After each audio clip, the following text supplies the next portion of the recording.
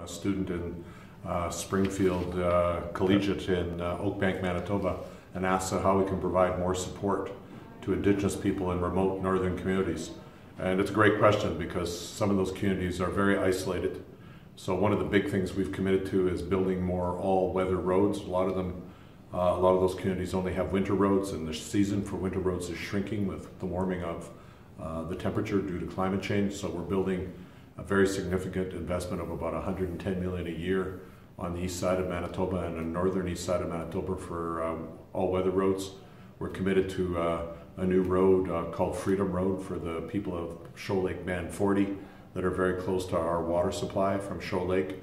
And we're working with communities to have dialysis closer to where they live, make sure there's roads, single all-weather roads, make sure that we can have access to those communities so that they can get in and out for basic supplies in other parts of northern Manitoba.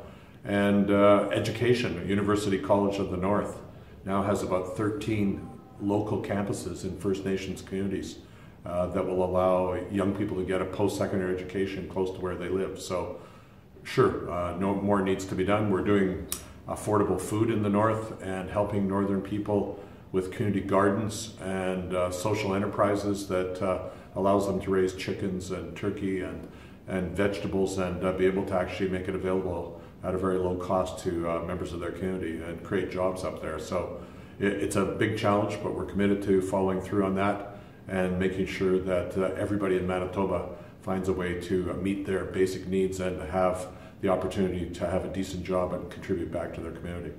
Thank you.